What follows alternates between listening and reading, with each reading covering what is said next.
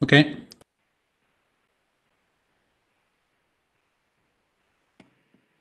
So now we are live. So we can start. Welcome everybody to this digital financial inclusion hackathon when we try to fight poverty.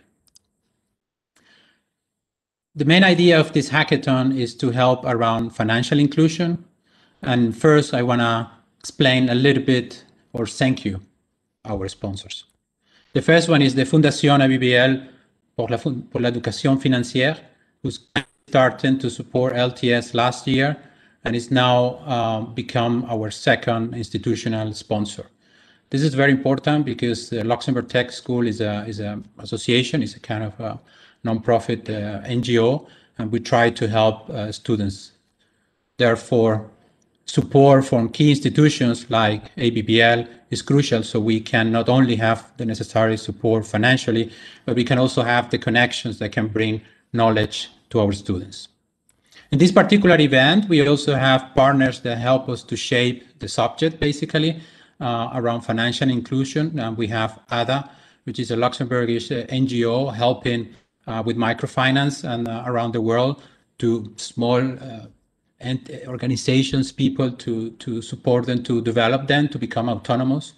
AFI, which is also Alliance for Financial Inclusion, which recently established in Luxembourg and tried for sure, as the name of the institution, to help in financial inclusion.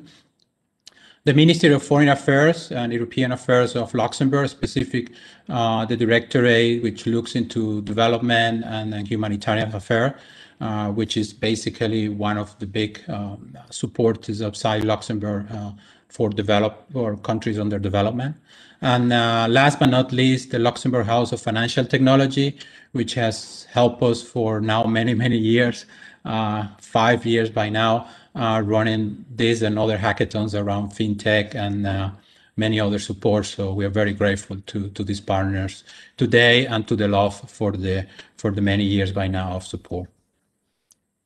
I cannot forget our core, let's say, sponsors. I'm not going to name in all of them, but as an association, we depend on different funding sources, and we have most of the key players around digital development in Luxembourg supporting our association.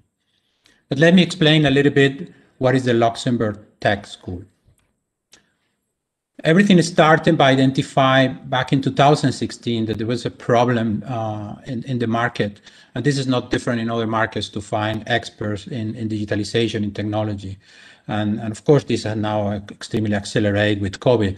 But before COVID was already a huge problem. And then we identified some of the sources of the problem is that we don't have, at least in Europe, we don't have enough content in the high schools to promote knowledge and activities around digital, about IT, about technology. And these are striking figures of 2 years ago when practically there is no tech content in the high school. And this is why motivated us, a group of 4 people, to start this school, this tech school, to promote the development of digital leaders. And that is what we did. So our aim is to help students around 11 to 19 years old that are basically in the high school to learn digital, to become passionate about digital, and especially understand them from the business content. So it's not about coding, we do a lot of coding, but it's about what is the business content, which problems you can solve, and then the technology that you can use. And on top of that, of course, we make sure that they have a contribution to business and society. So it's not only to develop business, but also they have a responsibility to help and develop our society, like this hackathon today. Just briefly, I'm not going to go to all the slides, but by now it's a 2-year program. So we started with 1-year program back in 2016. Now, 5 years after, we have expanded. And this is the result, basically, of students asking for more in terms of number of students. We started with 32. Now we have 220 approximately. And we started with 1 year. Students ask for more. We need more knowledge. We need more content. Basically, the program starts with creativity in digital, creative coding, creative thinking. We believe that creativity is one of the main gaps in our society. Our kids and youngers are bombarded by so much content that they don't have to create. Everything is kind of given. So we try to invert that and push them to be creative. In the second year, we started with different domains related to the economy, game development, because this is incredible tool to do teamwork, to play different roles. It's not only about coding, it's graphical art, it's the storyline, and so on. So it's very powerful tool. And then we move into more business-oriented domains like big data analytics, FinTech, when we do another hackathon. And then in the second year, the students that get really into this digitalization and tech, then we give it a flavor of 3 additional domains, mainly space resources, which is all about robotics, AI for finance, and this hackathon is part of this module.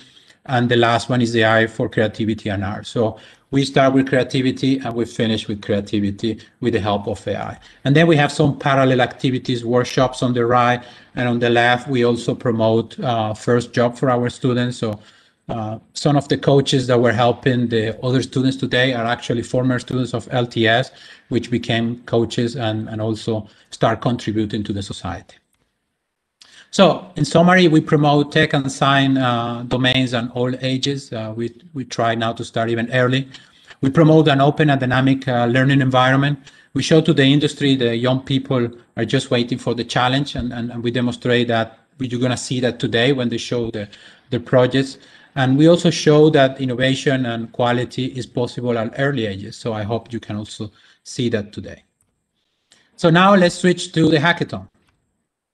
So the subject is about digital financial inclusion and 5 poverty. And this is the first time we are doing this international. So this is really, really nice.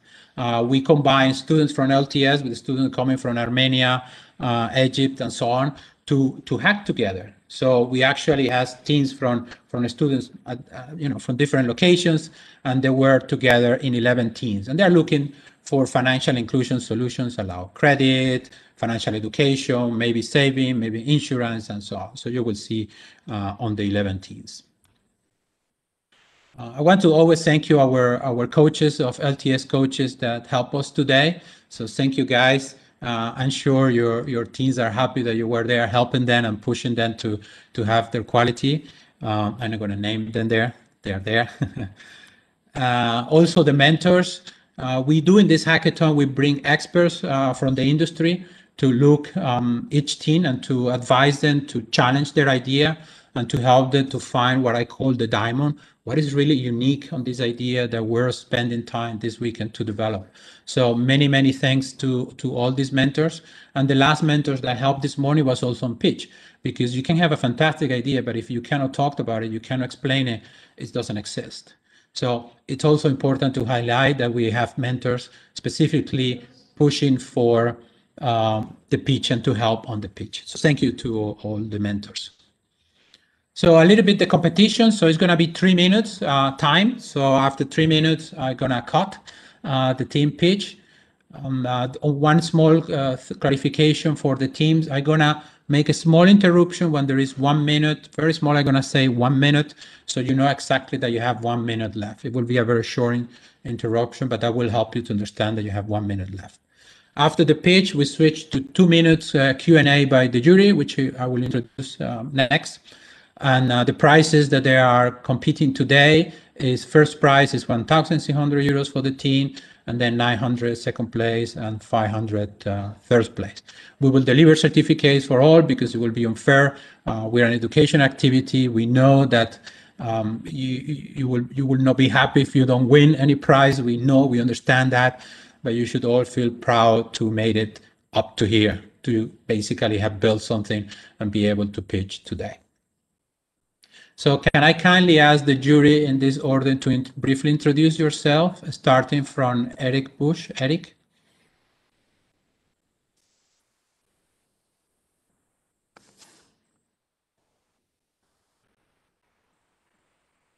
Eric, you are there or you have a microphone problem?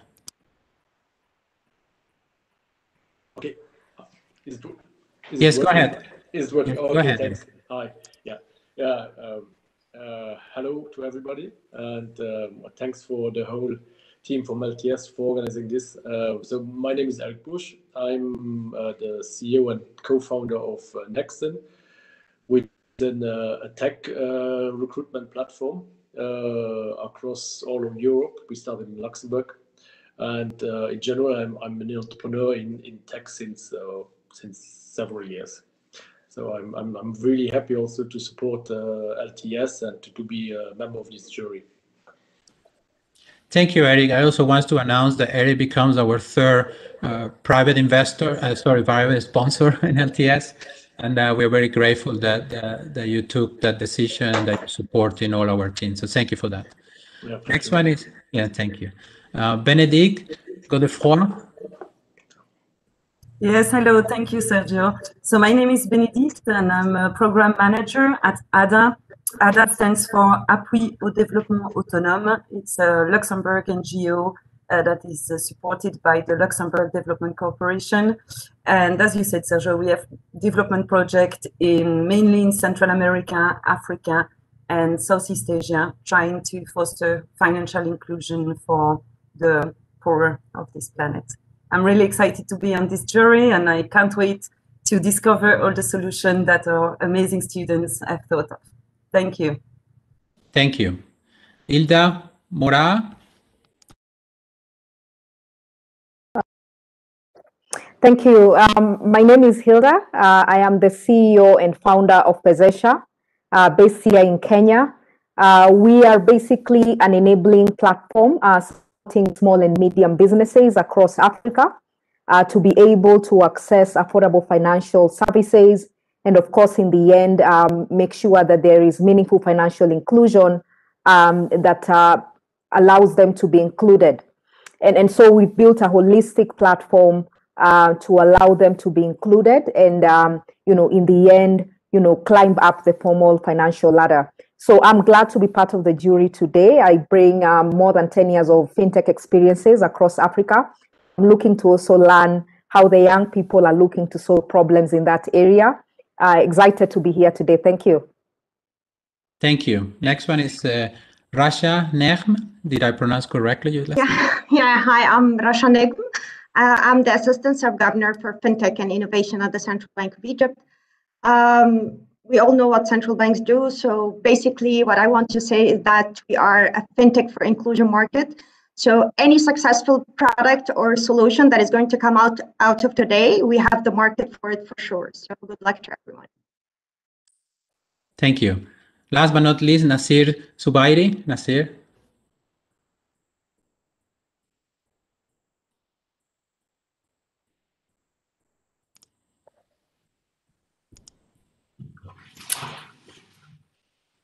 Hi, everyone. Sorry, my buttons weren't being pressed. Hi, I'm Nasser Zubairi. I am the CEO of The Loft.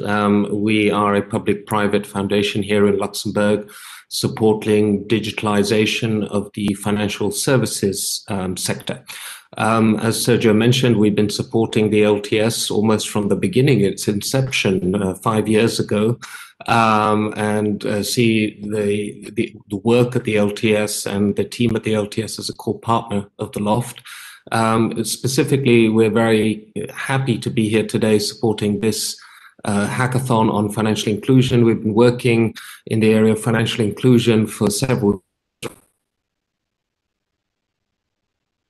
which Hilda is herself a alumni called the Catapult program, which we've been doing now for 4 years, which has also been very successful. And as always, very excited to see the amazing solutions that I'm sure we're going to find today from the students. Thank you very much. Thank you, Nasir, and always thank you to your team.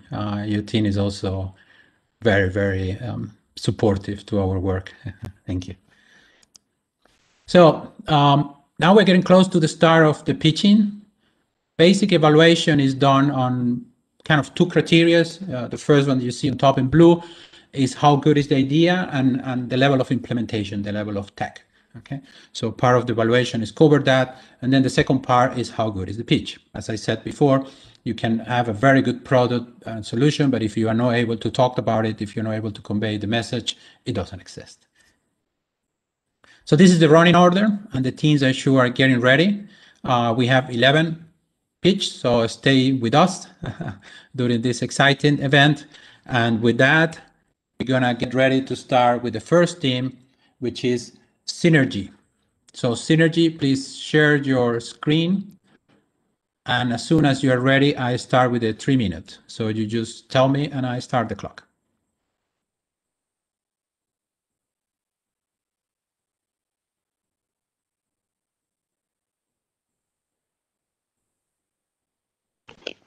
Can you see my screen? Yes, you see your screen. You can go ahead. We're ready. Go. We are Synergy. Hello, everyone. One big problem is that female entrepreneurs all over the world in underdeveloped countries are being underrepresented. They have difficulties being exposed to potential partners and clients, and their value is underrated, especially in COVID times. So we provide a solution to that. Synergy allows for social media presence on a dedicated platform. We help expose female entrepreneurs in our companies, which leads to sales and new partnerships, and we connect them with the world. But our social media platform goes beyond just female entrepreneurs in underdeveloped countries. We also provide service to clients, celebrities, and corporations. Clients can discover the female entrepreneurs, like, connect, and follow their content, and purchase goods and services using the e-commerce integration in our app. Celebrities can get verified accounts and endorse and support these companies and engage in partnerships. And thirdly, conglomerates can support companies with commercial potential and initiate partnerships and reflect brand identity and public image. So here's a diagram that shows how these systems interact. Our female entrepreneur can sell stuff to Bogdan, for example. Bogdan can like, comment, and follow both celebrities and these female entrepreneurs and buy stuff from the female entrepreneurs. Celebrities, out of humanitarian effort, are able to endorse these female entrepreneurs and share them. And conglomerates, when they see, wow, this female entrepreneur in, for example, an underrepresented country is getting lots of likes, lots of follows, they have commercial potential and they have celebrities endorsing them, but they cannot get their production up high enough to supply the demand. They will help them and they have a partnership, which is, and so everybody wins because these companies can also make money. Thank you. So we have a very secure app, as you can see, with a great user interface, which works on mobile phones and computers. And it's optimized for areas with less than perfect network conditions. We respect user privacy, and our business model is that we run ads and we take a processing fee on the e-commerce transactions. So as you can see, you can chat and you can follow and you can like, and there's e-commerce integration as well. So we have a website where you can read about us. It's right now, it's on the screen, our hyperlink, so you can read about us whenever you want. Thank you. We will answer questions now. Thank you. So, jury panel, please feel free to ask questions.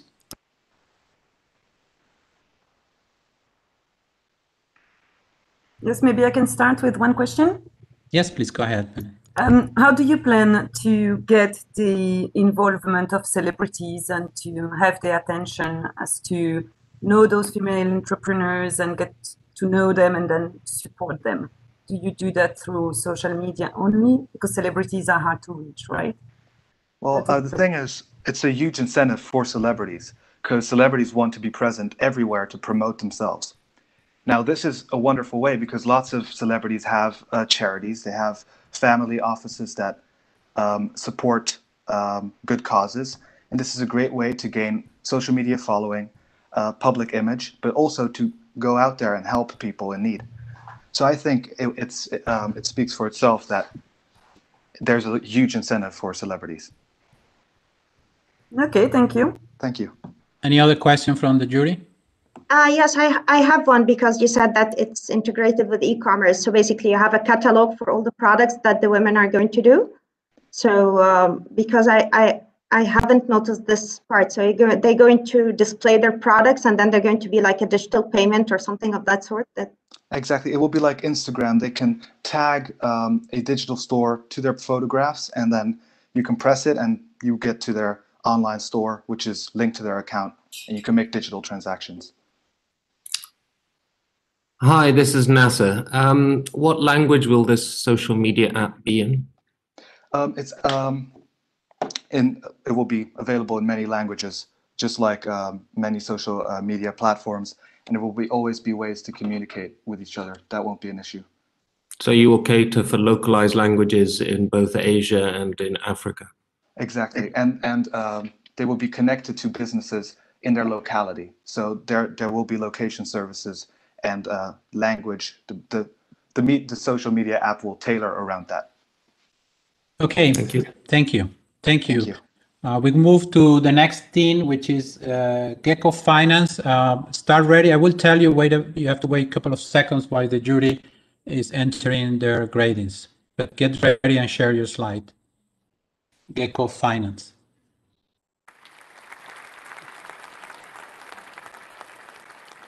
Can you see the screen? Yes. Okay. Just wait, as I said.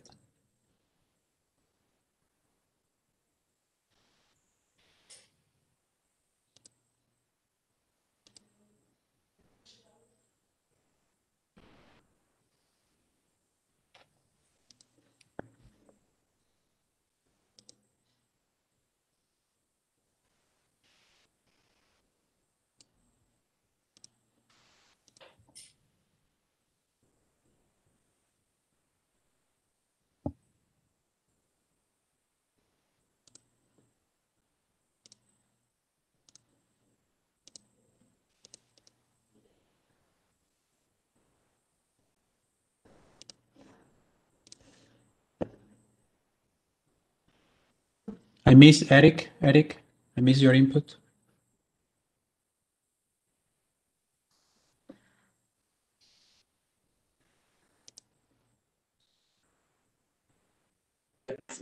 Okay. Okay. In the form. Yes. Oh, sorry. Yeah. Yeah, we need it in the form so we can move quickly to the next team. Okay. Yeah. Sorry. Okay. No, it's okay. Yeah. Okay. Okay, I am doing it now. Okay.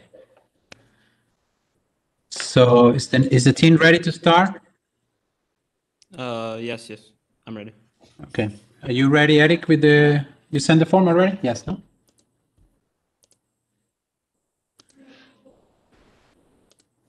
Eric, sorry, I need the input of the first team.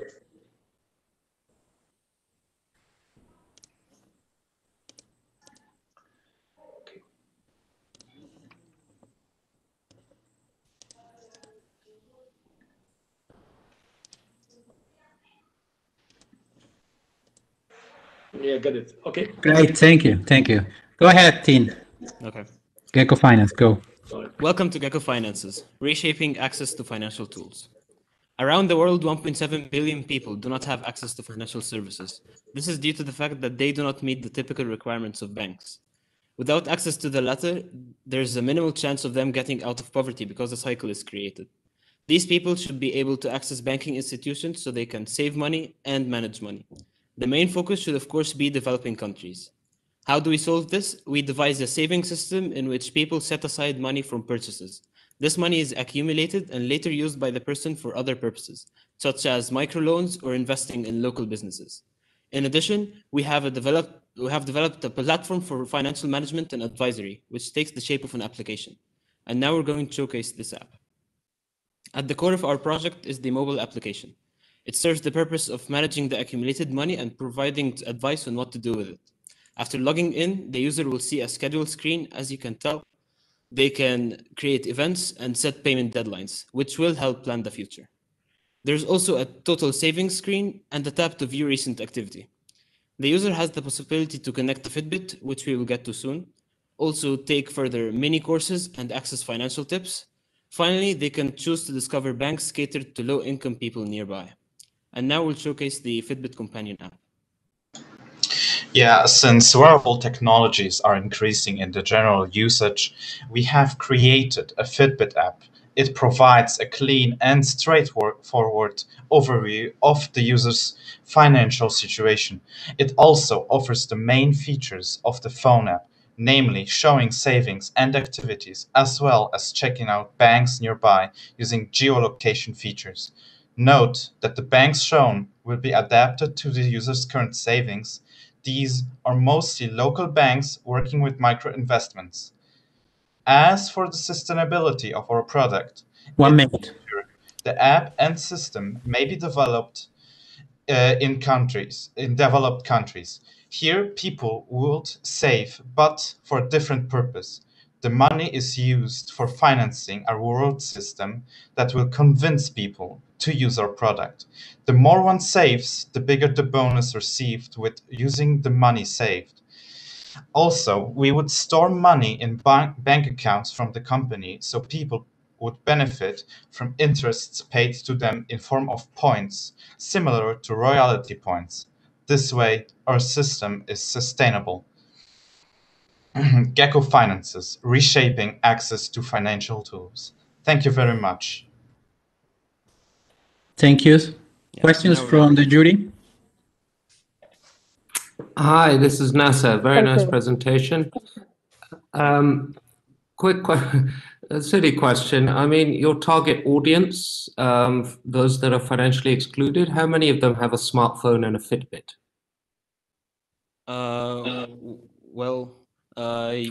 Thank you first of all for your question. Well, if you look at it from this perspective, of course, not many. There's a small market for for people having a Fitbit, for example, but also, for example, the app would be able to deploy in developing countries, and Let's look at, for the sake of time, in Africa, in the developing markets, the smartphone penetration is around 30%, right? And that's going to be in higher income areas. So I do wonder whether a smartphone app is the right thing to target your market. I'll maybe move on to someone else's question. If I can access. Yeah. Okay. Yes, go ahead, next jury member. Thank you. Hilda here. Just a follow-up question on that target. You know, how are you planning to start? Because it feels like you're doing so many things in the app. It's great to be ambitious, but you're gonna pick something you wanna start with. I like when you started with a savings goal and financial education, but then you confused me when you got to Fitbit. What is the long-term incentive for people to with you? Because you're talking about rewards. I would imagine the target audience, majority in Africa, where I come from, would not care so much about rewards or bonuses. You know, they want to be able to build wealth. So how are you looking to build a long-term incentive for people to save with your app? Thank you. Okay, first to answer the question about the smartphone deployment, well, we do intend to deploy also in developed countries, high-income countries. And by time, developing countries would have an increased rate of having of smartphone availability. So on long term, this app would have a big impact. And Quickly answer the second question, please. Time is running. For the second question, we have an incentive for them to use our app for the extras they receive from high-income countries users that choose to donate their savings to charity organizations, and also the interest they get. Not only that, they would receive financial advisory too.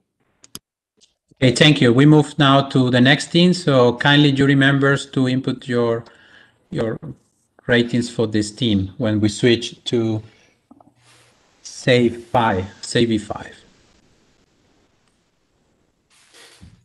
And you wait until I give you the go.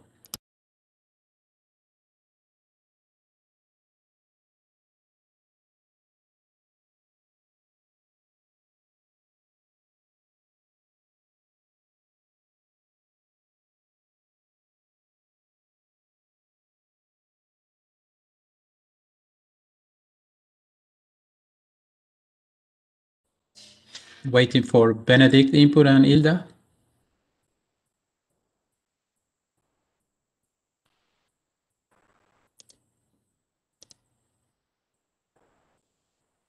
Okay. When the team is ready, you can start. Can everybody hear me? Yes. Okay, just give me 1 second. Okay, hello, we are Team Saveify, and our mission is to gamify savings to reach your goals. So what is the problem? Well, at the moment, a major root cause of poverty in LEDCs especially is poor saving habits. Now, this is primarily caused by a lack of financial education, but also because there is no current incentive to save. To illustrate my point, consider this graph that represents the percentage of adults who have saved any money in the last year. As you can see, it is evident that the situation is only declining.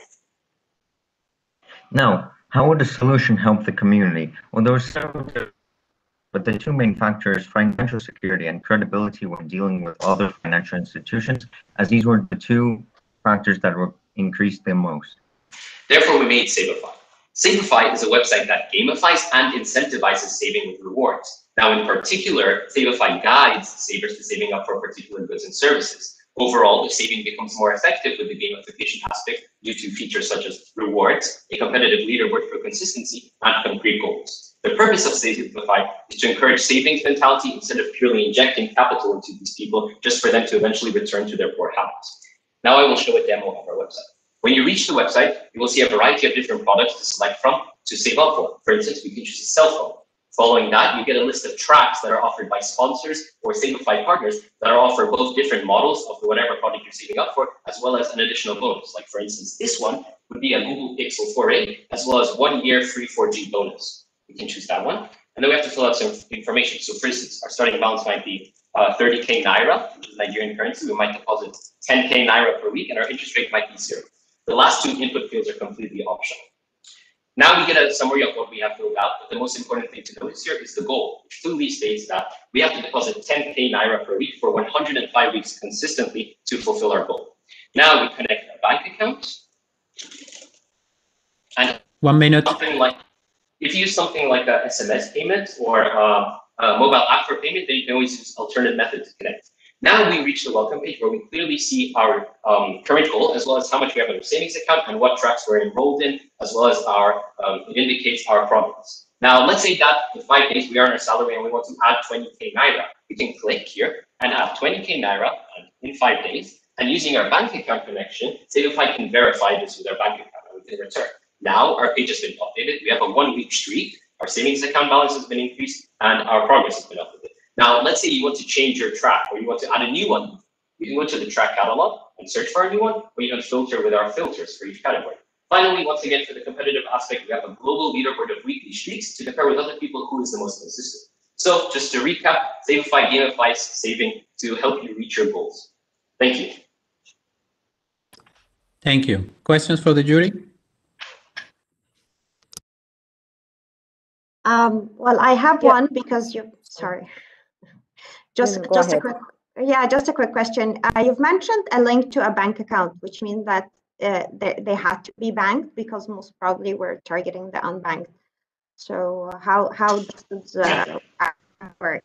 And the last listing of the people, is this going to be shown to everyone? Like what about the confidentiality or whatever it is when it comes to I'll get to that. So your first question was with the bank accounts. So when you click on the alternate method, not only is this for if you have a mobile app for banking or even SMS payment, but also for those who don't have access to a bank account. So you can actually manually input your savings to update them and continue with your tracks. And then regarding the confidentiality, if you realize, we actually used pseudonames. We were thinking it would not be very safe or reliable to include the real names. So they were all pseudonames, but it still shows you, it gives you a good view of where you are at with your consistency in terms of saving.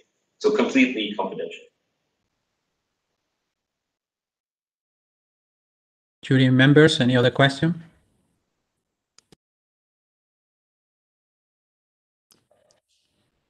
Okay, if there are no questions, please. Just one last question. Struggling with my button.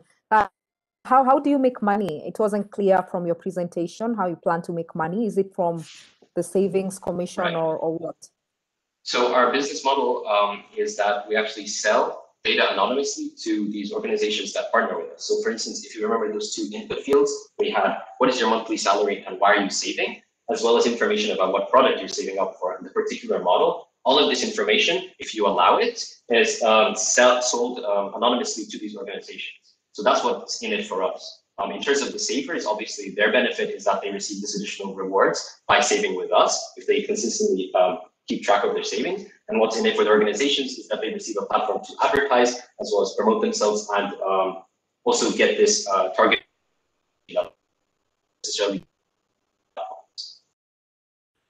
Okay, thank you. So we switch to the next thing, which is Loan for All, and jury members kindly input your scores.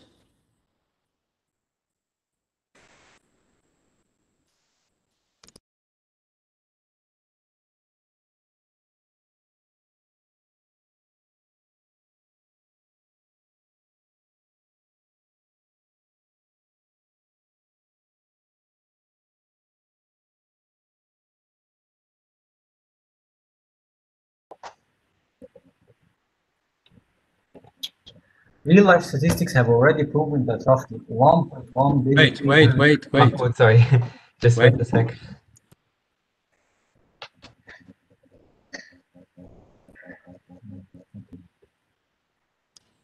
Okay, we have all the inputs, so you can start now. Real-life statistics have already proven that roughly 1.1 billion people remain unbanked, and around 1.7 billion people are officially identified, making it difficult for some people to join financial institutions and make any loans.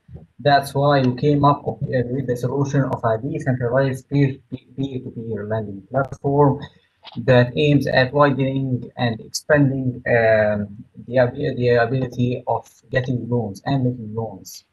It doesn't depend on traditional financial institutions, and there is no central financial institution involved in it, making it completely free for anyone to lend and anyone with any bill can enter this application. So there is no collateral requirement. Loan for All is a mobile-first platform with a simple and elegant user interface. Loans can be given and taken out in the form of stablecoins or cryptocurrencies that are pegged to traditional finance fiat currencies. To promote correct use, it will be rewarded with our platform's native token. To maximize accessibility and ensure that as many people can participate in our platform, we have set the interest rates to be fixed and low. Users are in addition rewarded with our platform's native Loan for All tokens. These tokens have been launched by our team onto the Ethereum blockchain and can be easily stored and transacted. To ensure that our platform complies with all the legislation in the jurisdictions it operates in, we will use KYI blockchain software and gain all the necessary licensing in the area of peer-to-peer loans. Now, the main question is how can we guarantee the repayment of loans without a central financial intermediary? Well, we have three ways of doing this together. Firstly, we will limit the borrowing capabilities of new users and only increase them once the trust score increases. Secondly, repayments are incentivized by our rewards program, which increases for loans given and repayments made. And finally, in the event that someone takes off with someone's loan, users would have the ability to sell the debt to debt collection agencies, which we will link the users with. 1 minute. Loan for All is about simplicity and ease of use. Therefore, we designed the app with more but simple pages. Now, let's imagine you would like to give a loan. Through your homepage, you'd go to New Loan. Then, you choose to lend. Now you can see eligible users that have requested to borrow a certain amount.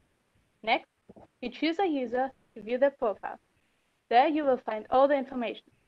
Once you're ready, click on Lend. Choose the amount you'd like to lend. If it is less than the requested amount, other lenders will add. Finally, you are done. Loan for All, making loans accessible to everyone, coming soon to a region near you. Thank you very much for your attention. Thank you. Questions from the jury? No, great idea. This is basically what we are trying to do here in Kenya as Pezesha after this. But to my question, how do you ensure supply meets demand? So assuming there's no lenders, How do you ensure that loan is funded? And of course, how is your business model work? How do you get a cut from every loan you facilitate? Thank you. Well, we cannot force people to give loans and we cannot force people to take loans. So we aim to incentivize the use of our platform through the reward system that we've included. So if you give a loan, you would get a reward, and the more loans you give, the more rewards you get. But it's also the same the other way around. If you repay your loan, you will get rewards, and then you can use the platform more and more and take out bigger and bigger loans. As for our revenue model, it would be a combination of two things. Firstly, we would take a small cut of the interest that would be paid back. And secondly, we would also be able to use the data that we have collected on the platform and distribute it and sell it to certain organizations and companies, because this data would be useful in terms of understanding consumption patterns and understanding who is financially active. But of course, it would all be anonymous. Any other question from the jury? We still have 30 seconds for one more question. I have one if the jury don't have. I just need to ask, how are we going to manage the risk? This is people's money from peer to peer. So how are you going to manage the risk between the people? Exactly. And that's one of the main things, that's one of the main issues we have when making something like this purely peer-to-peer. So we talked about the three methods that we want to minimize risk. So we talked about limiting the amount that users can borrow at first. So if you're a new user, you can borrow, let's say, $5. But as you show that you are a person who is able to repay your loan, then your confidence score increases and you would be eligible to take more out. We also incentivize people to give out more loans, even if they might be more risky, through the reward system. But in the event that something bad happens and someone just takes off with the loan, there is this opportunity, as we mentioned, to sell the debt to a debt collection agency, which would be more fit to track down the person and seize the assets in order to pay off the debt. Okay, thank you. So we now move to the next team, which is Megi Meru. Did I pronounce it correctly? The name of the team? Yes. And jury members, kindly input your scores and wait. The team, just wait that I give you the code. Okay.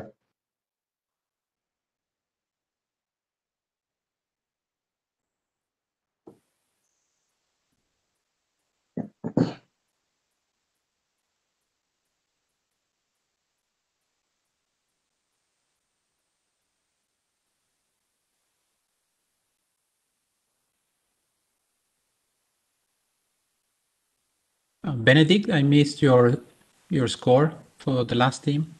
Ah, I got it now. Okay, thank you. So is the team ready? Whenever you want, you can start. Is the screen sharing out?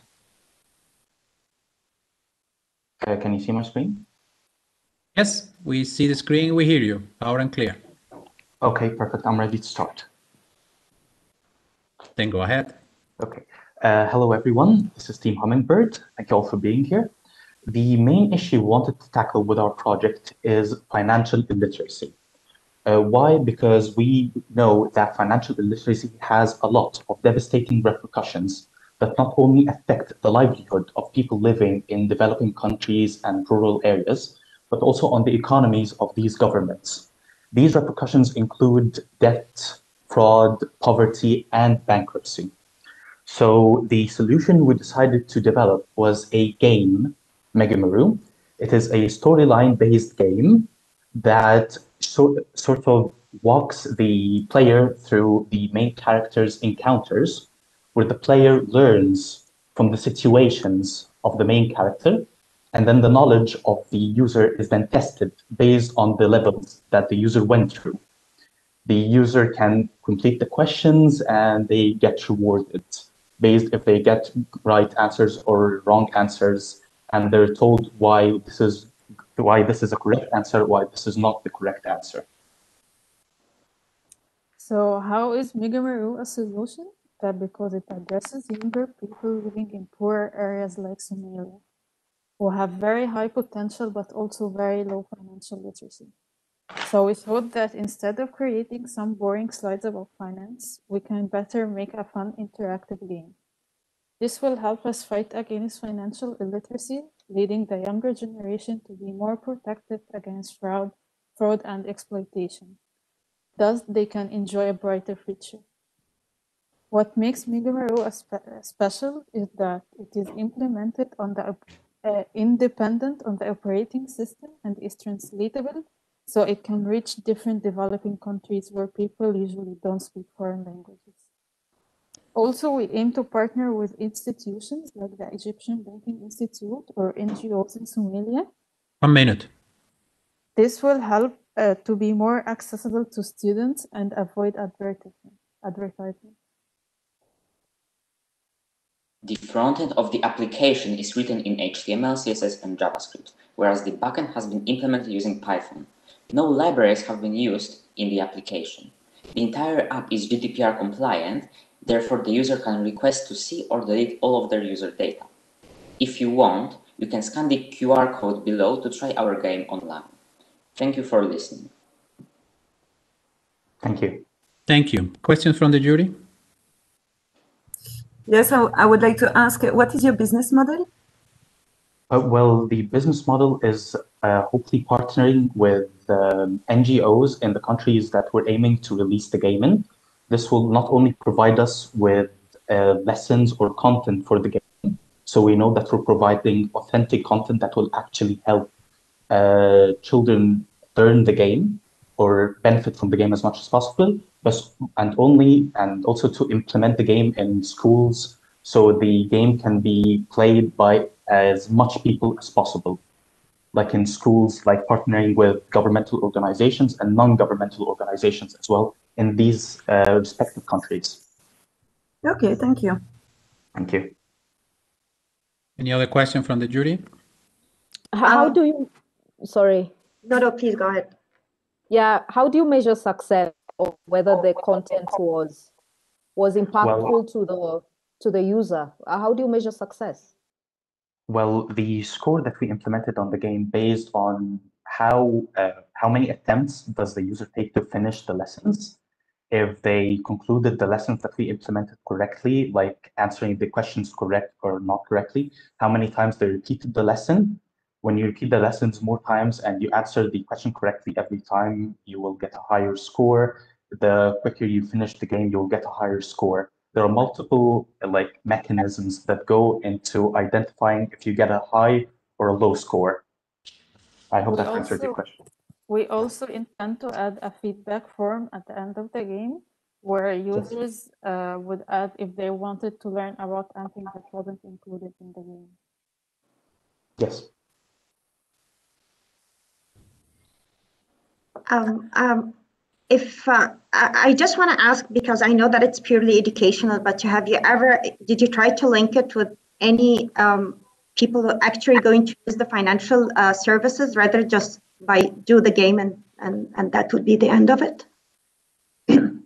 We actually aim to partner with government or non-government institutions who aim to provide educational services to poor areas or to people who are financially illiterate.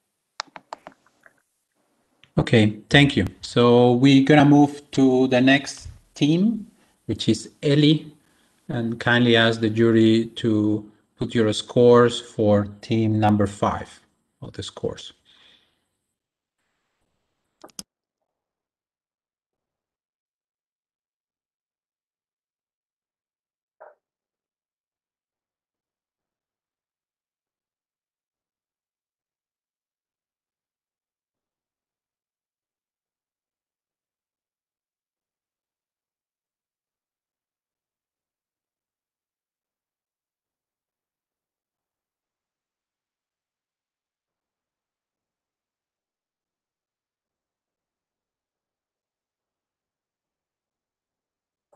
Can the Ellie team get ready? We're gonna start now. We have the jury finish already. All right. You can go ahead when you're ready. Thank you. Africa has a crisis of financial illiteracy. The average percentage of Africans that are financially literate is at 28%. People are stuck in poverty, all because they don't have access to capital, as they can't understand the complex finance terms of today's economy. Many people in Africa don't understand the loan or insurance contract, as these documents can span pages of financial jargon that makes no sense to them whatsoever. As a result of this low financial literacy, it has also been extremely easy for predatory bankers to trick people and rob them blind of their money. Because of all this, 80% of Africans end up being unbanked. That's 326 million people. Here is our solution, Eli.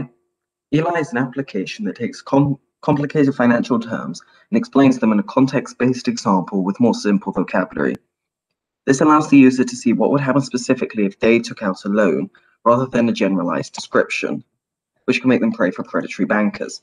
We will do this by partnering with local banks who will send us the contract in digital format. As the contracts will be based on templates, large machine learning algorithms with huge processing requirements will not be necessary, as only a few words will have to be scanned. Our innovative app prototype that is compatible with smartphones and ITEL handheld devices consists of 2,500 lines of HTML code.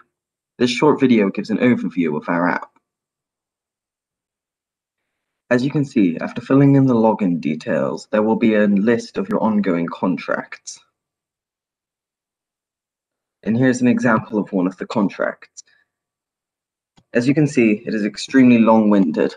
One of the best, most innovative features of our app is that when a complicated financial term is pressed, a description of the word will come up in the context of their loan. In this case, after I pressed interest, I was given an extremely easy to understand example. 1 minute. Okay, so as you can see, the main point of our application is to educate the financially illiterate, giving them access to services and capital that they would have otherwise been unable to acquire. It also makes people more aware of the loaning tactics that banks use, thus helping them become less prone to fall victim to predatory lending. Additionally, our application holds huge benefits for banks and insurance companies by giving them access to an immense new market base that has a ton of untapped potential. It also increases their market share and gives them more recognition. Moreover, it can help banks indirectly by boosting the local economy and giving rise to loads of new startup businesses. So that was our application, Eli. Thank you for your time. Thank you. Questions from the jury?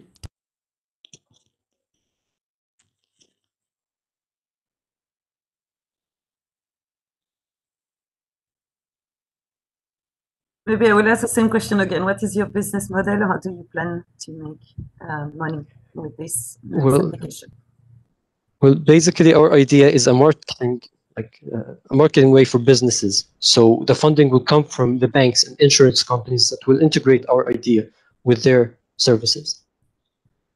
Okay, thank you. Any other question from the jury?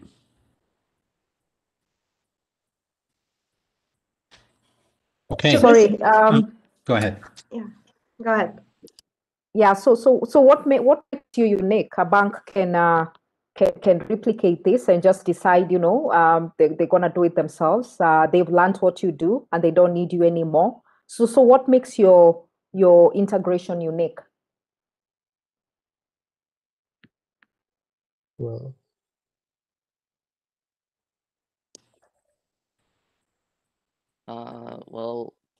That's a very good question. Yeah. What makes it unique? Well, it's a first kind of a system. I've never seen this done before. And I don't see any other banks who've done a similar kind of thing to this. I don't know if they'd care to copy it, because if they would copy it, many banks would miss out on opportunities to add small things into their contracts that would earn them extra money. So by using the system voluntarily, they'd make it harder for themselves to earn more money. Okay, thank you. So we're gonna move to the next team, which is farm inclusion. So get ready, I give you the go when I get all the jury scores from the previous team.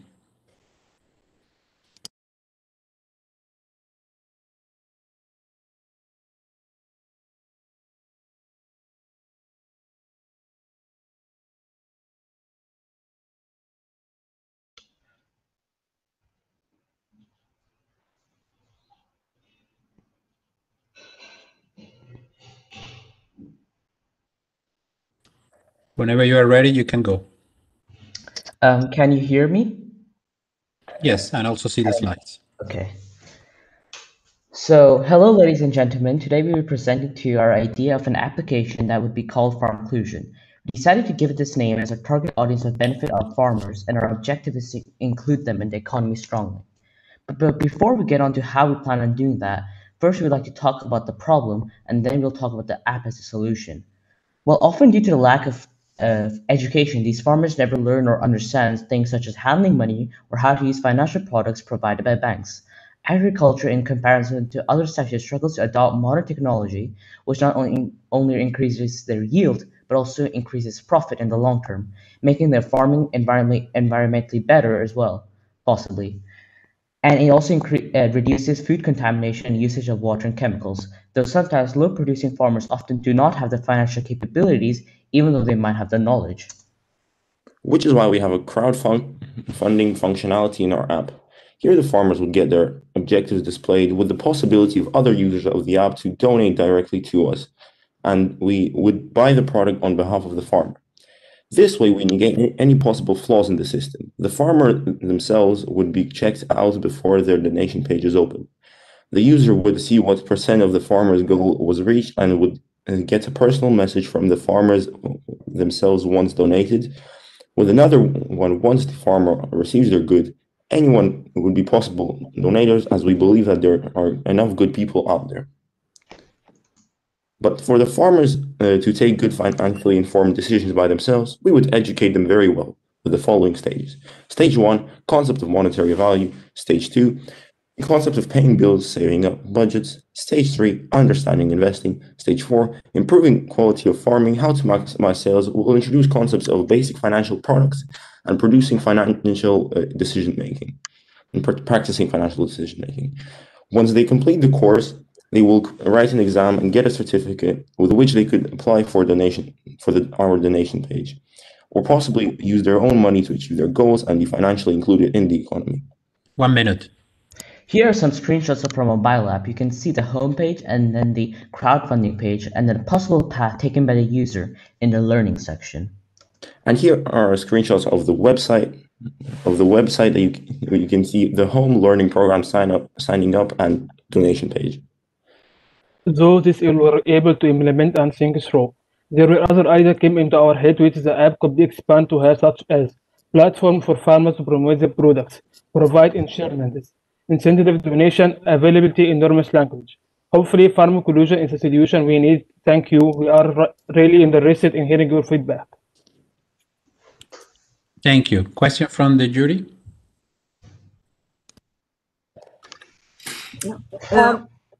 Sorry, go ahead. Okay, thank you. What is the incentive for me as a donor? Why should I, as a donor, donate to you, Farm Inclusion? Well, why do people donate to charities? Yes, but why in particular to yours? Well, because we have a particular target audience, and we will show them for sure how their money actually makes a difference. Whereas many charities out there do not show actually the difference it makes. You're not able to see an actual difference. Okay, thank you.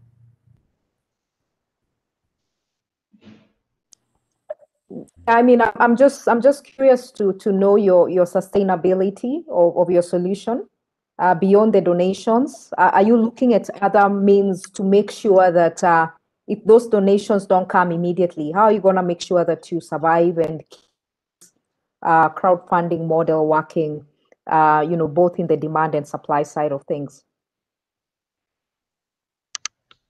I'm not sure if I understood your question correctly, but we would probably need to get some partners, possibly banks or other non-government organizations where they would basically invest in them. So like we said in our previous slide that we would incentivize these donations. If we could possibly come up with a proper model, then I'm sure we would be able to get some organizations to actually invest in these people and their futures. Okay, thank you. So we can move to the next thing, which is You Invest. And jury members, please input your scores for team number 7.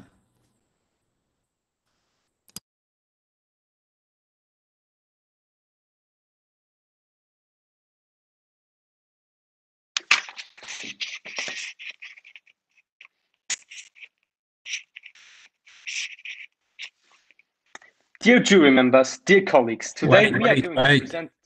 Wait, Sorry? I haven't given you the go. You have to wait. Okay.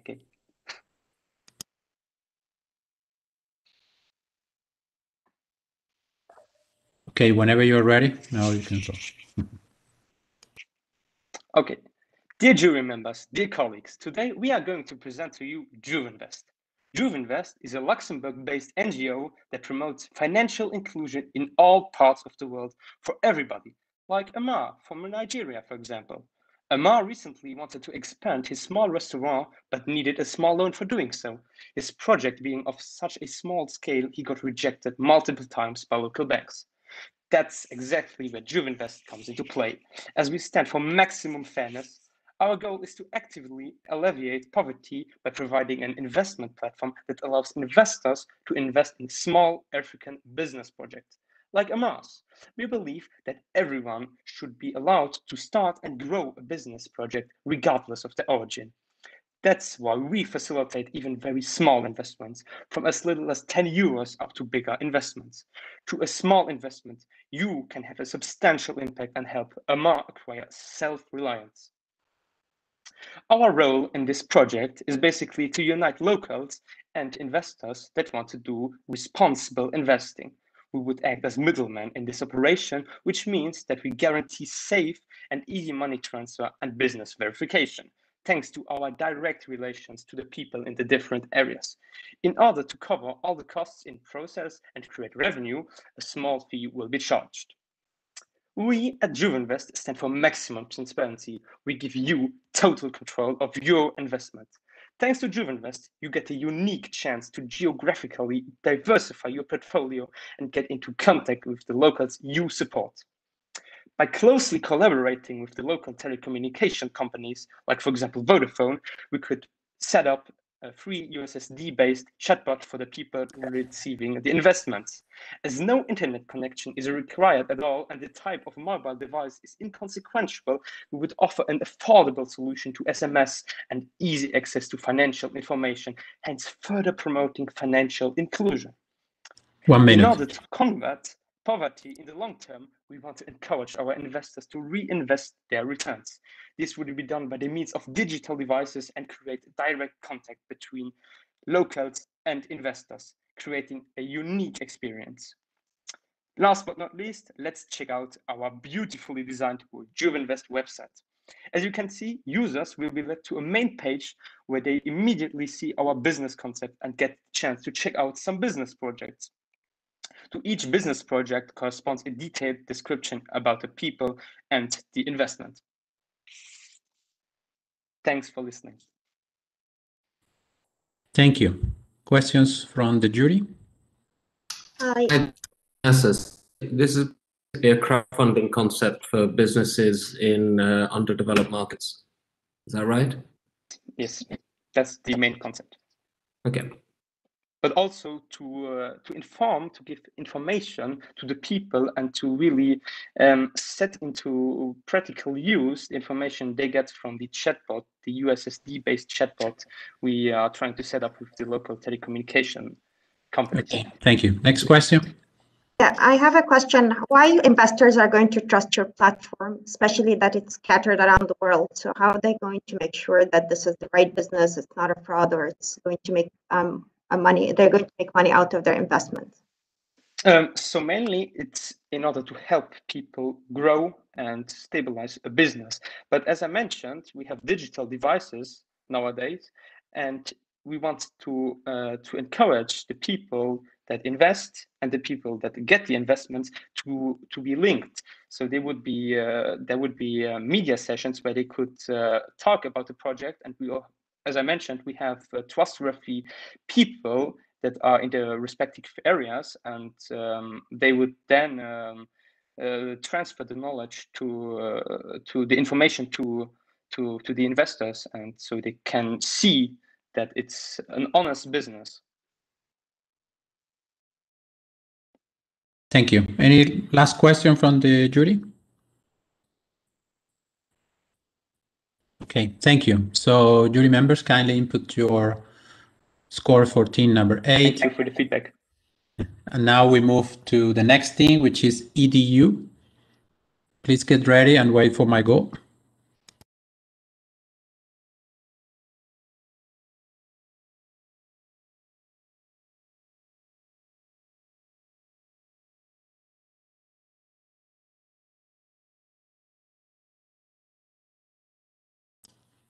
Whenever you are ready, you can start.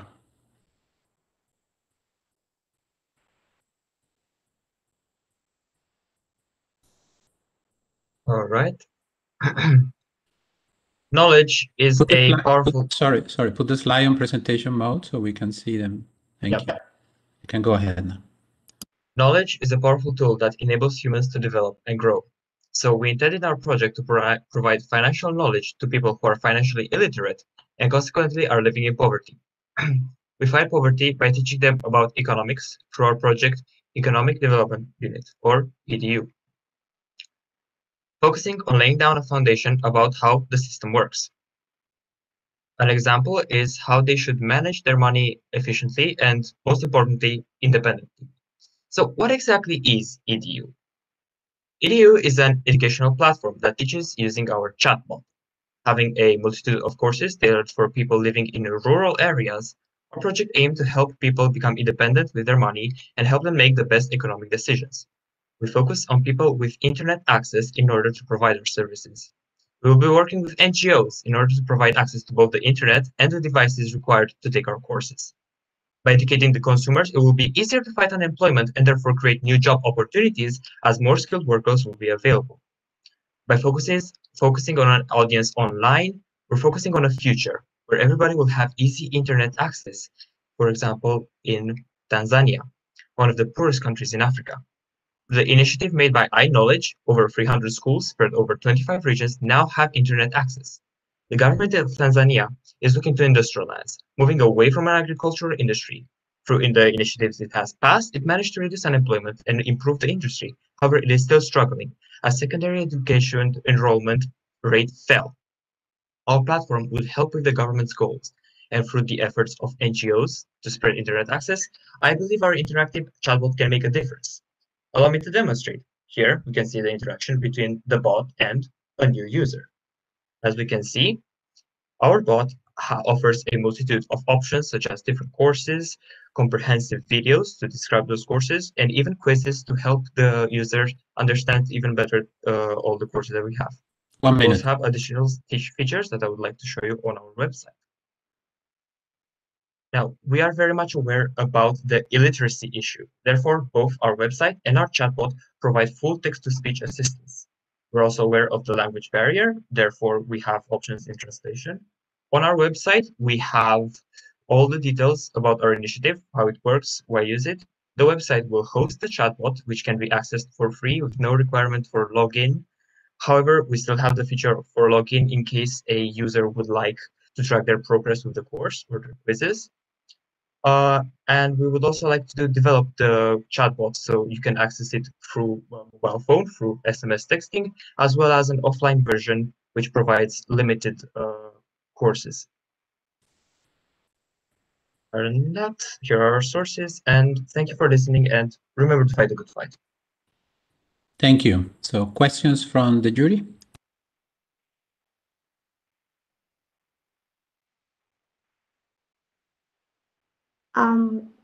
My question is because this is again I have to ask because it's purely an educational app. But did you ever think of how the people are going to react about after they're going to get educated about a certain product or service or solution? Like how are you going to let the people actually use, and what success looks like to you? I will let one of my teammates answer that question. I'm sorry, I didn't really get your question. Could you repeat it? So how are you going to measure your success out of this application?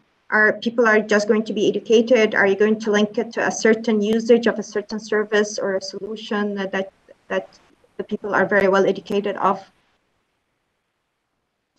Do you mean the courses? The users. The users. How you measure success? How a user knows he or she's making success? The website, if you make an account, if you sign up, there is a progress bar that shows you how far you completed the course, like how much of the course you've completed, and we also provide like quizzes. These quizzes like measure the user's grasp of the concepts and the lessons. So if he wishes to make an account, he could track his marks and his progress. Hello, hi. This is Nasser. This comment actually applies to, I think, a few of the presentations, because there's been a lot on financial literacy, and I think that's fantastic.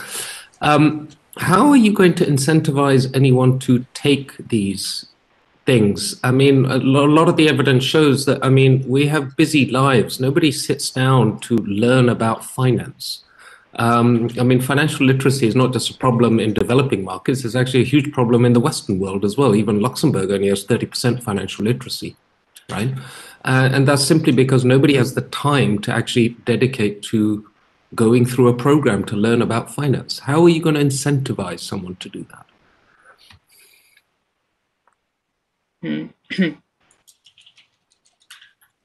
Unless one of my teammates wants to answer, if I may. And I love the way you're deflecting the answers. That's really excellent. I like that. So through our partnerships with the NGOs, we expect and we want to achieve a level of advertisement and pushing. And again, it's part of the education, making people understand, first of all, how important it is that they are economically literate. So as a first initiative is first proving the importance of this sort of thing, and then actually going ahead and teaching the people through the use of the chatbot. Like education is something that people go after. It's not like people go to school to learn about different sciences. Like we don't have to make them like we don't have to make a reason for people to go study. We just like provide the information in an easy way through the chatbots and an offline way also through an SMS chatbot and downloadable content. So whoever wants to learn about finance and wants to lift himself out of poverty and know how to manage his money and his finance, he could access our service for free easily. Thank you. Thank you. We move now to the next team, which is Seguro SMS. Wait for my go while the jury is finishing their scoring on the current team.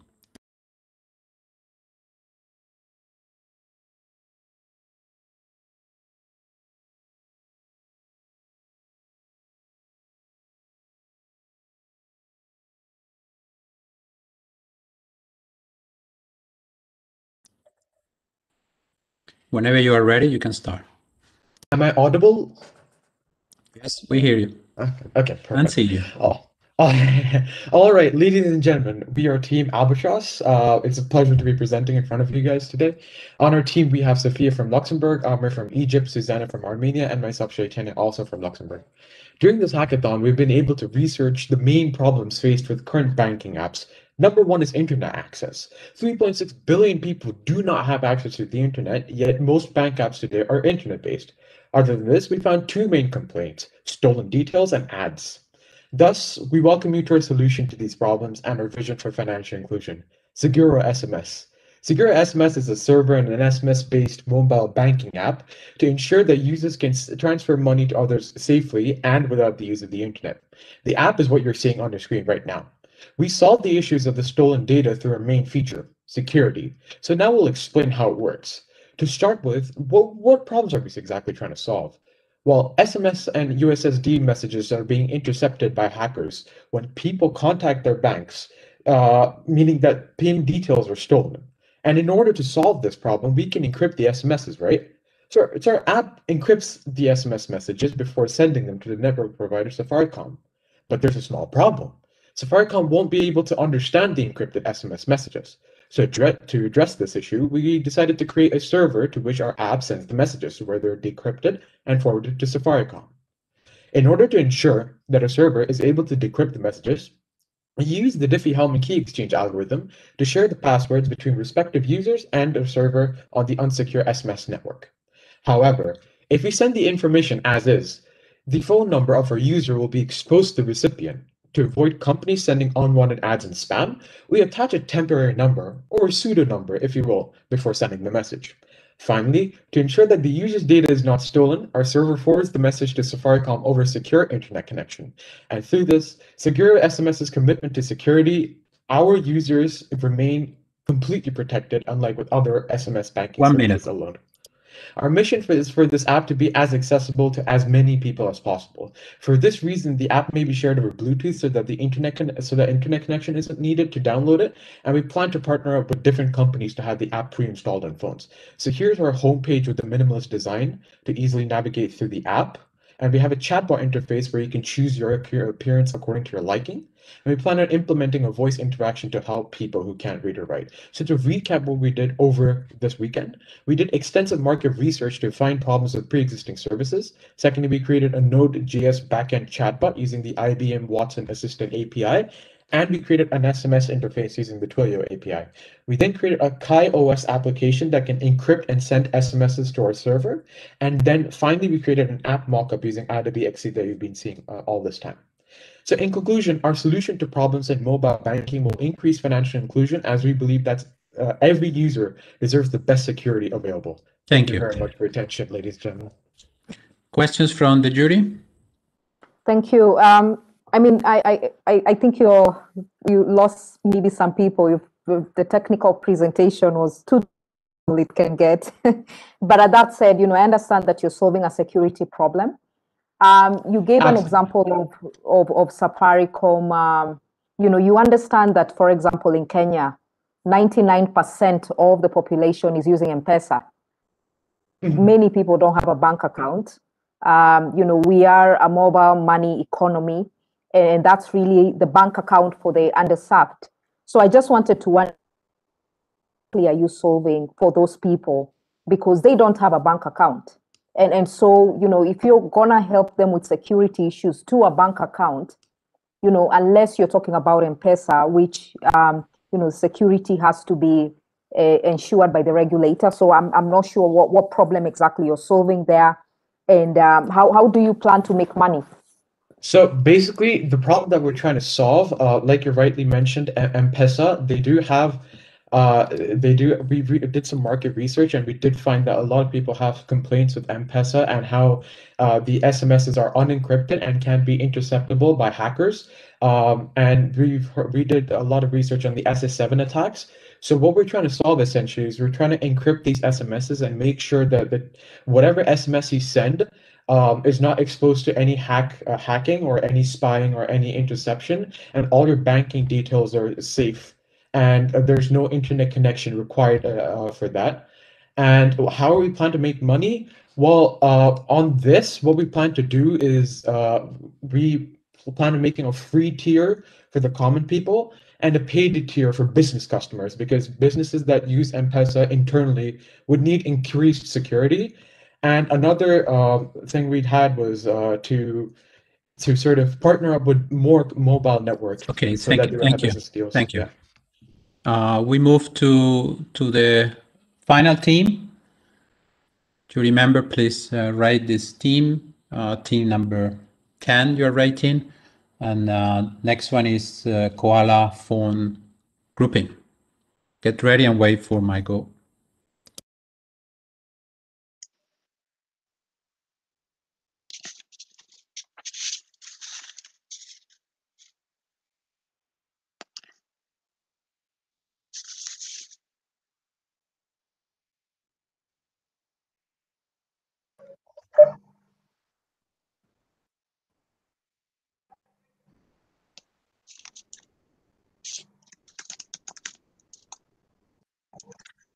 Can you see my screen? I see the screen, and whenever you are ready, you can start. Okay. Hello, everyone. Today I'd like to present to you our idea called koala fund grouping. So first I'd like to explain the problem we are trying to face, which is obviously poverty. And an interesting statistic is that 3 billion people survive with less than $2.50 daily. And sadly, extreme poverty can be found in sub-Saharan Africa and in Southern Asia. And unfortunately, with poverty, it can be very difficult to lead a good life. And without help, getting out of poverty can be almost impossible. So this is where our project tries to help them. Put it on presentation mode, the slides. There is a problem.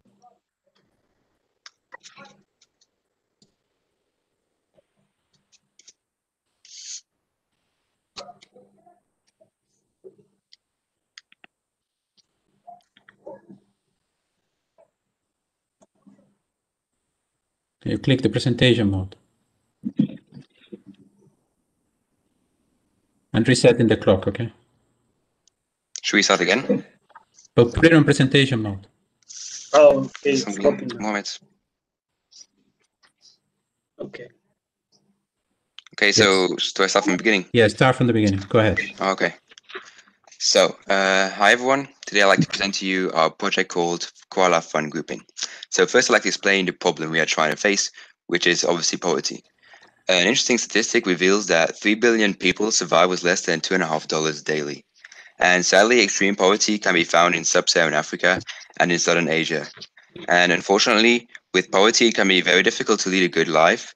And without help, getting out of poverty can be almost impossible. So this is where our project tries to help them, which will lead us to our solution, which is a website using the WASCA system. The WASCA system is a system where people get together and everyone puts their money into a group fund. And then once a month, one person of the group gets all of the money. The cycle is then repeated until every member of the group receives all the amount of money. For new joining members, they would have to register on our website using their ID or social security number or their phone number or their email. And in these countries, trust and communities are very important. So the more trust there is, the more likely people are to pay money to the group fund and use our website. So to increase this trust and cultural connection between members, the first option would be that group members could send group invites to people they already know and trust. Otherwise, the second option would be that users could add a profile picture and their location and then create private groups. People will then be able to decide if they'd like to accept or decline the member into their group. Since some people might try to opt out of groups, we would have to pre-authorize the money and take the money once they join the group to avoid scams and frauds. Also, our website would mainly be used in developing countries, and a lot of people would not have access to internet, as you can see on the map. Therefore, we'd have to add support for USSD payments. And with USSD, you can join groups and make payments with your mobile phone and service, which resolves the no internet issue. Then our website would be sustained through donations, advertising, and partnerships with banking services. Our website would focus on rural communities, and they would have to learn to strengthen their bonds using the invite system and learning to trust each other. Using our website, we solve to give access to loans, we allow safe savings, and if they don't have ID papers, they can just sign up using their phone number. Now we'll show you a quick prototype of our website. So this is the website I have created using. This is the home page and the about page, which contains the information about it. You can contact us to request to make a group. We'll see the website. Now we see. What? Go ahead. We didn't saw the website. Go ahead. You can choose whether it's public or private, then the amount of money and the number of members. You can view the requests and just create it for them. Now for the viewing available groups, you can just view the available groups and join one. For example, this one is for $20, so you fill the info and you join it. So you can view yourself here after joining and the city or village. So we can solve the trust issue as people know each other. You have the account page where you can upload your profile picture for more trust, and you can write your feedback so people know if it is good or not. For example, this is the feedback. Okay. Thank you. Time is over. Thank you. So we switch now to questions from the jury. Question from the jury, please.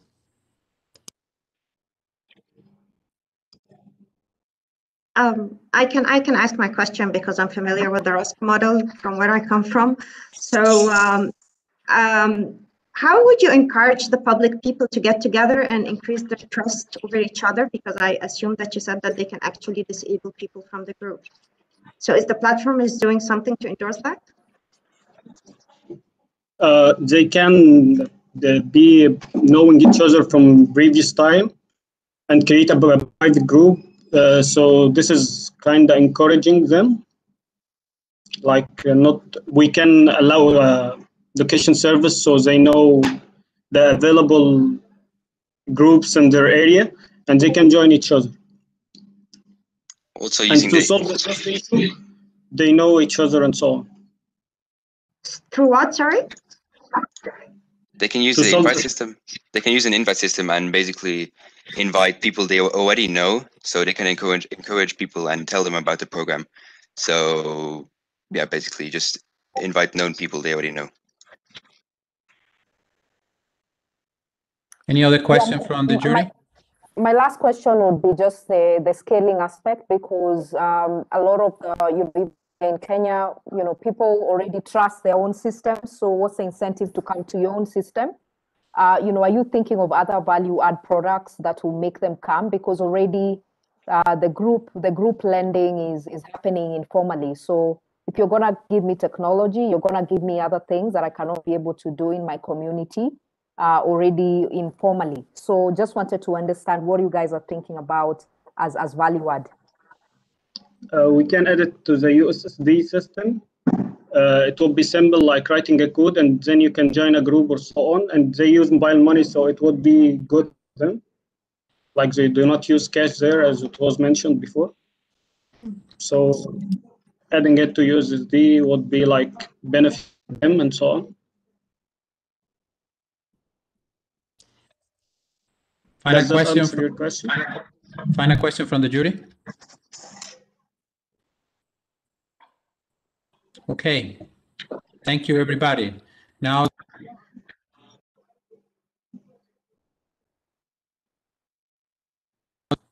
we're now switching to deliberation, and we'll come back in 20 minutes. So continue with the program with Anush and the rest of the team while we are thinking about your project. So anyway, congratulations to everybody. Thank you. Great presentations. So the jury went to the other webcam. Thank you very much. Congratulations to everyone. I think you did really, really great job during past few days. This was really a quick and technical issue-free pitch competition. We never had so smooth actually switching of teams. That's cool. And yeah, quality was really, really cool and really impressive. So well done to everyone. So during this time, while the jury is deliberating, we plan to do just some question and answer with some of you that we ask you. It's not just question and answer, it's more like discussion. So I think, Anush, you have the list of volunteers that says, yeah, I want to be part of this. Yeah, so actually I have, but I want to say that you can, if there's someone that would like also to participate, of course, you can just join. We are happy to discuss with everyone. What? Coach interviews. We are going with the students and then maybe also with the coaches. Maybe after, yeah. So we can, Ralph, you want to mention the questions or we just start? I don't have the paper with the questions. I have here. Okay. Okay, I think, so the questions are a little bit, do you tell us what you are going to study or maybe already studying?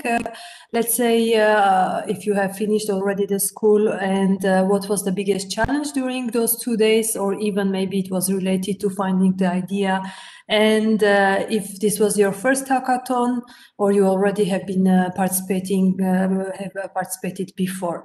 So let's start with the challenge. So I would start, let's start with Sophia. Ladies first. Ladies first, yes. So what is your plan? No, sorry, you said with the challenge. So go ahead, Ralph. So what was the biggest challenge during this hackathon? Because you participated already to a few hackathons. This one is probably a bit different than other ones.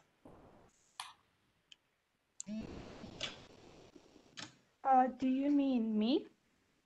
No, we have the other Sophia because she volunteered to join in the interviews. But of course, if you would like also to answer afterwards, we would be happy to hear also your challenges. All right.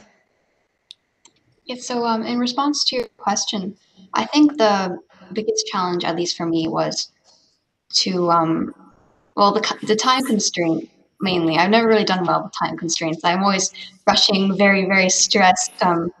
But I think it is, I think it's a very interesting concept. You know, what can we create in such a short amount of time? What do we prioritize? And it really focuses, at least for me, it made me focus on what really is the priority, what is the biggest thing we can do right now.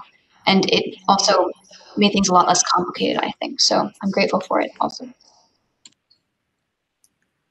Okay, great. Sophia, you want the other Sophia, you want maybe also to answer? It's not a must, of course. Well, actually, the biggest challenge was finding what else there could be done, because you want to do everything as much as possible for the project and you want to contribute as much as you can. So you will always be looking to do something. Yeah, that's yeah, happening all the time.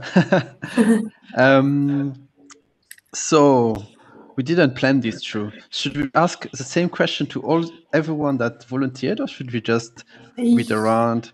Also, if anyone has a comment or wants to add something, it's like an open discussion, so you are free to join in and discuss. Yeah, I think we can go with the same question and then go to the next question, maybe. All right. So, Chaitanya, what do you think about the challenge? I purely think for us, at least our challenge was to make it sort of so that have a target audience, because our idea was actually quite complex, to sort of modify it in a way that other people would understand was our biggest issue. We worked really hard on that. You know, we still wanted to keep the technical details to really make sure and of the specificity we wanted to do. But otherwise, I think we did really well. That was the only challenge I felt we had. Okay, thank you. Yasin? Yasin Nabil? Yes. What about you? What was the biggest challenge during those a few days? Staying focused during like the 21 hours, staying focused for as long as possible, because like for me at least, taking a break would, all the ideas would vanish from my mind, but like keep on going, and I can find like what can we improve on our presentation or idea. So biggest challenge was staying focused for the duration of the hackathon, but it was great fun. I love being here. Very happy to hear that. Well, we're happy you came as well. Thank you. And what about Bogdan? So maybe you can also share your thoughts about it. Well, for me, I feel like the hardest part was the start, kind of like to find the direction we were heading in, and then on it was just I guess following the path. After that, it just kind of like all came in after the start, and we just got on with it, and just then it was just just a straight road. Yeah, okay. And I guess the mentors helped you as well. Even it's like the mentor session happens in nearly the half of the hackathon, which is then like you already started for several hours. But was it helpful for you? Well, yeah, that was actually very helpful. Like a part of reviewing core like aspects of our entire project. They were really assisted by the mentors. Like it just gave us a much clearer idea, obviously from professionals, of what we could do to improve our entire project. Okay. Should we go with the next question with the Yeah. others? Not to make a bit Yes. to repeat. So the next question, if this was the first hackathon, maybe we can just ask if there is someone who participated in person hackathon before and now in online, and like what is your feeling, like the difference between in person and online hackathon? So this is addressed to everyone. If there is someone who before participated in person hackathon, just please let us know your opinion, your feelings, and the difference like between the two. What do you prefer? Well, I think they're both very different, and they both have parts that are harder and parts that are easier. I would say that an in-person hackathon at these companies it's a real experience being there with people and all that. So that is definitely different. But this is still an online hackathon is still better than no hackathon or a boring weekend, you know. So it's still absolutely great to have this in COVID times. Okay, that's interesting to hear. So you have been in person hackathon at LTS before? Yes. Okay. Also FinTech hackathon. I think yes. So you have big experience. I remember they ate so much candy actually. All the free candy you get. So one question to Gzesmir. Sorry if I pronounce your name wrong. Because you are one of our youngest students, and I would like to ask, what are your future plans? Like, what if you already planned what you are going to study in the future? Well, my plans are like generally science and programming oriented, and also some robotics. Yes. Well, I am 14, so yeah. So you have still time. Yeah. And for example, you enjoyed this hackathon since this was the first hackathon you participated at LTS? Yes, I think that the hackathons are a great idea to like promote teamwork, for example. Did you have in your team a challenge with teamwork since it was online, or it was fine with the planning? What is your thoughts about that? Well, in my opinion, it was very well organized because, well, we were all communicated via Discord, so it was organized quite well. So there were no issues with team communication. Okay, thank you very much. Fast, do you have something to add? Yeah. I just wanted to say the Team Gecko slides, we just hid the surprise in there. If anyone can find it. I think our coach Juan will just send the slides in general chat, and if anyone can find what we hid there. Well, I think it might be a bit dangerous because your coach was Juan and we don't trust him. Seems legit. Check it out. Since yesterday, we don't trust him anymore. So you can even check it out on YouTube. Rickroll, obviously. No, you have to have the slides open so you can discover the hidden feature. You have to use slideshow as well. You have to go on slideshow, and then you have to look around, and maybe you can find the hidden Easter egg. Exactly. Don't spoil it for the others if you do find it. Okay. Okay, Ralph, do you have any question? Or not especially. Okay. We can still ask also the others what they plan to study. It's always interesting. Like even if it is a tech school, we're always surprised of sometimes people saying, "No, actually, I will not study tech anymore. I'm going to medicine or any other field," which is interesting. So we can ask maybe Steve, because he also volunteered to participate. So Steve, what are your future plans?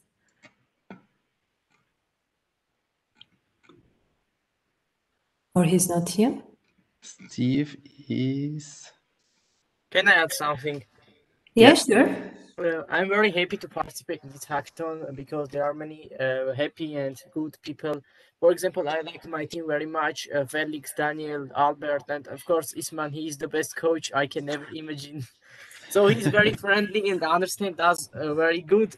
So the idea which is very strong is our, but he improved it and gave us many strong advices. So I can, if there is some awards for people who presented their team's work well, I can choose two of them because they presented their work very well.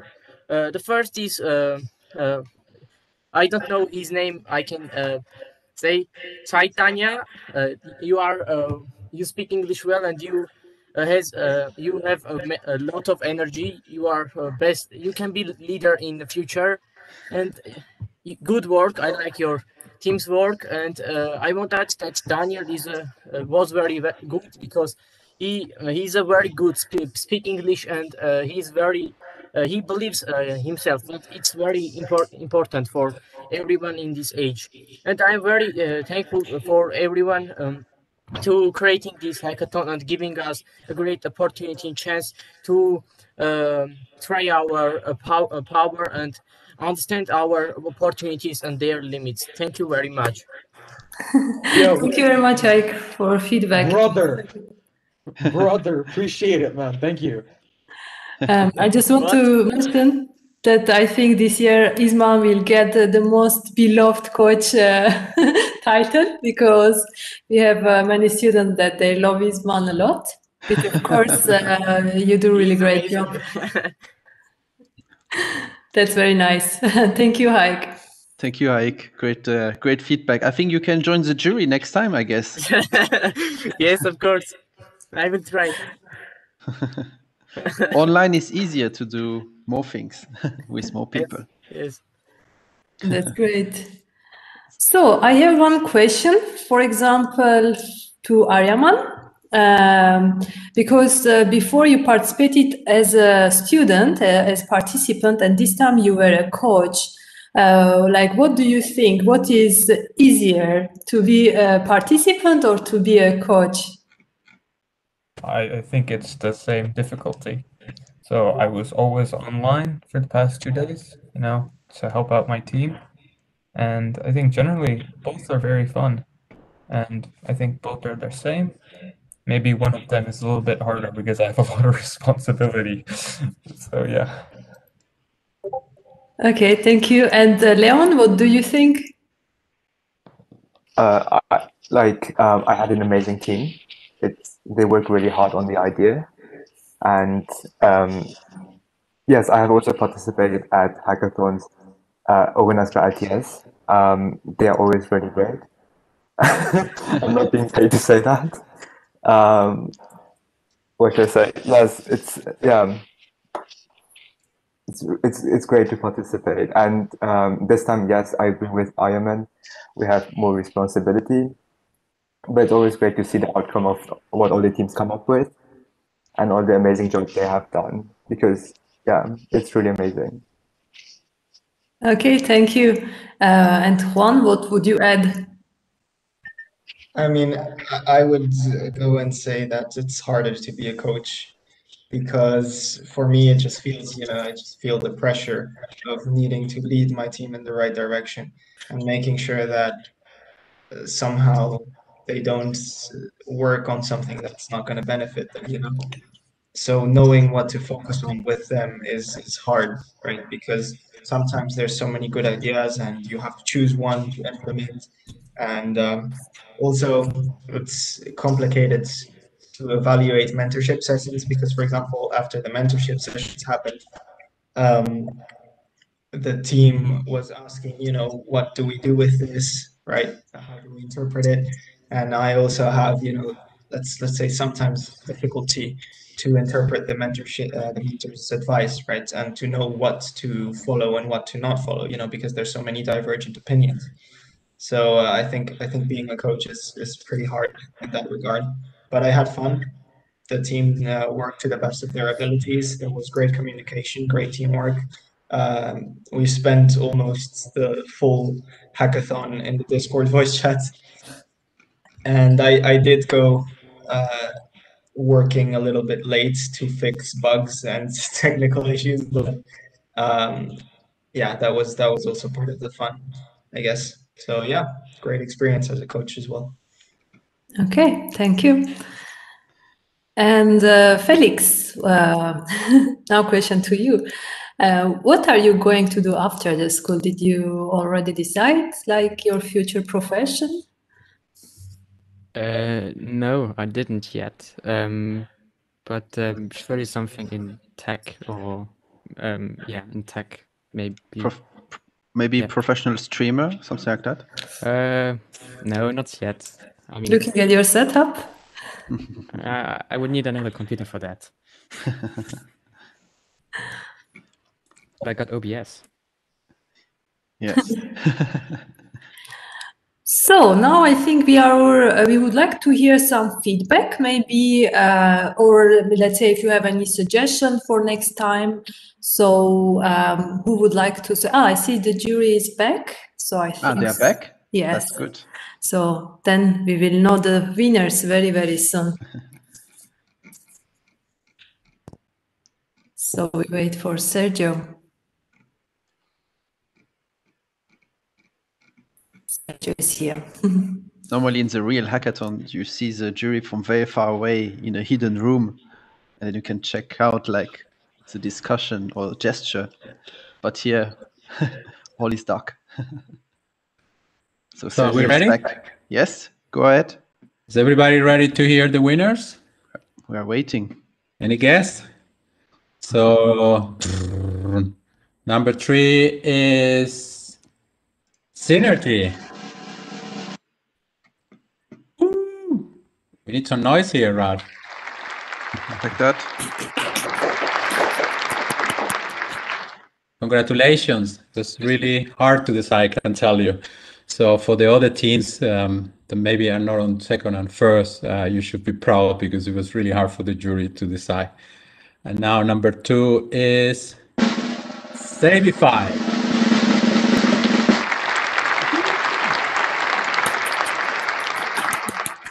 And number 1, are we ready? Ralph, on music?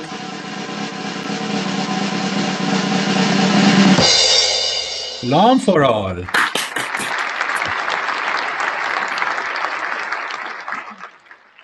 So with this, we reached to the end to this busy weekend. Once again, thank you to the jury for your energy and discussions and trying to find out basically reality on the idea. So this is highly appreciated. The jury was really impressed of what you were able to do during these 2 days in terms of implementation, the quality of the ideas, the presentation. Of course, they challenge some of your points, like using Fitbits or what is your business model and so on. But remember, this is a learning experience. So take these learnings from your future entrepreneurship or projects as life take you on professionally. And let's not forget that it's all about experience, the process that takes you today here. Working in teams, have to make it with some difficulties on technical problems, communication. What important is the 11 teams made it today. Presentation quality was high for all teams, so thank you for that. With that, I want to thank you, Anush especially, and Ralph and Sarah, who are also working a lot in the background on top of all the LTS coaches and the students. And I want to close here with a big thank you and applause for everybody. Thank you. Thank you very much, everyone. We are done. Congratulations. Congratulations to everyone. Thank you. Yeah, excellent work. Excellent work.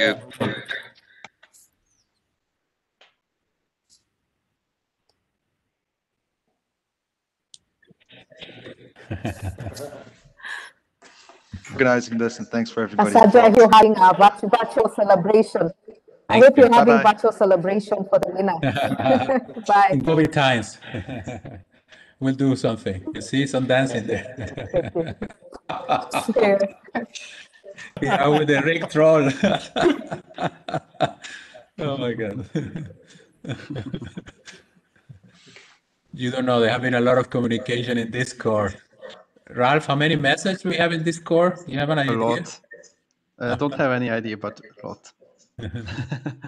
So it was heavily used, so that's also Several thousands, I guess. Yeah, very interesting. Thank you, Manon. Thank you, Alec. Thank you. Yeah. Thank you very much. Bye-bye. Bye-bye. Bye. Take Thank care. you. Bye. Bye. Bye. Bye.